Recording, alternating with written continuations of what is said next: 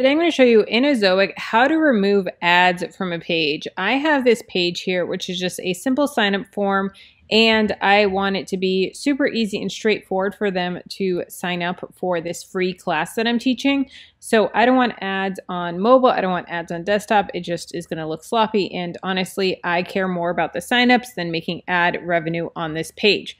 So what I'm going to do is in my Ezoic dashboard, I'm going to go up here to Ezoic ads and click on that.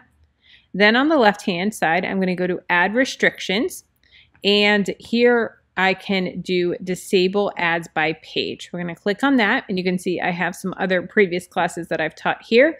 So I'm going to add this page as well. So I'm going to go new rule. And here I am just going to do the URL. So I copied the whole thing, so I just want to take that out. So freedominabudge.com/ and then the full URL that you want. And then I'm going to go create rule. And here it is. So it does take a couple minutes for it to update, so give it some time.